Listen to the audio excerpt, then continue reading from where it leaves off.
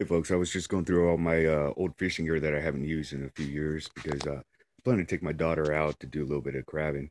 And I wanted to briefly discuss with you the differences in netting that you have. On the left, you have a typical dip net. Okay. Now I see people using this for crabbing all the time. There's pros and cons, but in the end, it's not the right choice. This is a landing net. Okay. Dip it in the water, fish get stuck in. Okay. It's not very useful. We're trying to catch crab with. They crawl over the top, crawl right out. Okay, you can use it. You need to secure a bait box to the center. You need to weight it down. But in the end, it's not your best choice. What I've learned to use is one of these. Okay, has four collapsible supports. It has a bungee to help tighten up the netting. In the center, has a built-in bait box.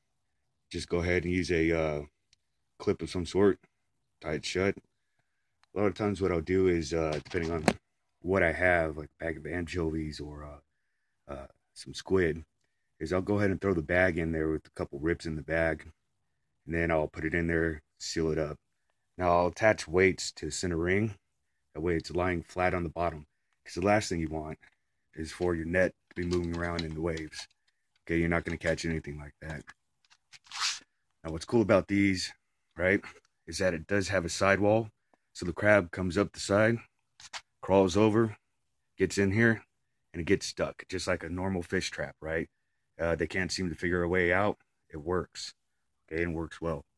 Caught numerous types of crabs, everything from Dungeness to rock crab, right? You know, I'll eat them all. As long as they're legal, check with the local laws. Okay, now the way you have this set up is you have this nice snap ring up top. And what you need to do is you need to have a buoy, right? This is going to have it so it's floating above the net. Because if you don't have that in there, what ends up happening is that all this gets inside. And a lot of the times, the crab crawls right out. So you need to have a float above it.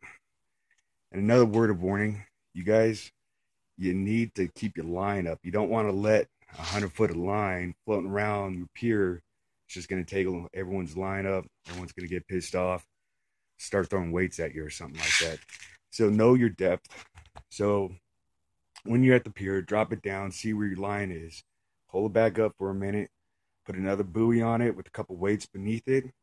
And that's going to keep your line from floating all over the place, you know, and getting tangled around the piers or the pillars or other people's lines. There's setups that you can look up how to do it, but you know, I see some of the amateurs out there and their nets get tangled around the pillars, they get tangled around people's lines. It's a big hassle. They're not catching anything. You know, there's just being annoying, right? They're disrupting everyone else's fishing day, you know. So take your time, learn your gear, learn what's good, what's bad, what's okay. You can get by with the net on the left, but if you're going to go for crabbing, you want to go with the one on the right. And again, you know, these are preferable when you're fishing from a boat or directly down from a pier. You don't want to throw these off in the jetties. They'll get tangled in the rocks, they'll snag your net, never get it back. So, again,